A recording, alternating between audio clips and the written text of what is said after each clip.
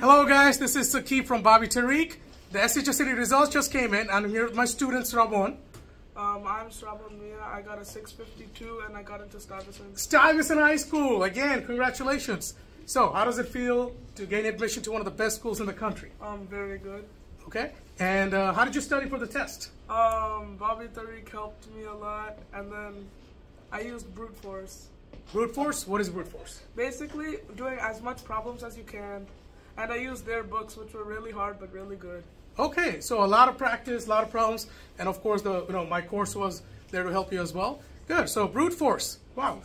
That means you have to do a lot of problems, right? Yeah, I did all the problems from the book, and since they were really hard, they prepared me for the real thing, and it made it seem easier. Absolutely. We do challenging problems now, so the real test becomes easier, right? Yeah. Okay. Now, what is one piece of advice you would give to future test takers?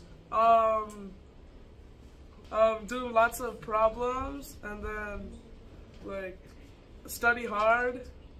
That's and right. Don't give up. Because without practice, guys, it's going to be very challenging to make it. So, a lot of practice, and of course, he mentioned something very important: not to give up. Okay? Because while studying for this, while preparing for this, it might feel like I want to quit. I don't want to work anymore. But guys, trust me, one day it'll be worth it, because if you get into top school in the country, it'll feel great.